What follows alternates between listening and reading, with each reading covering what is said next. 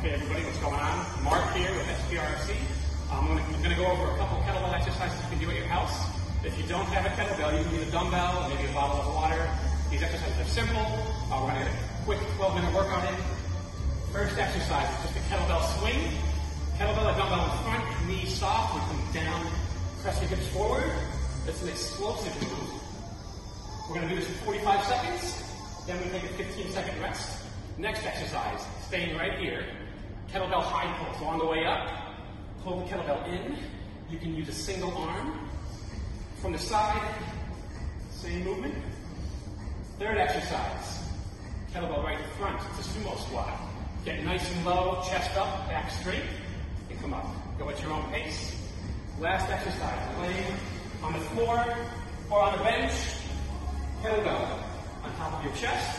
We do a sit-up and a press. Again, 45 seconds on, 15-second rest. Do each exercise 3 times, 12-minute workout on your own.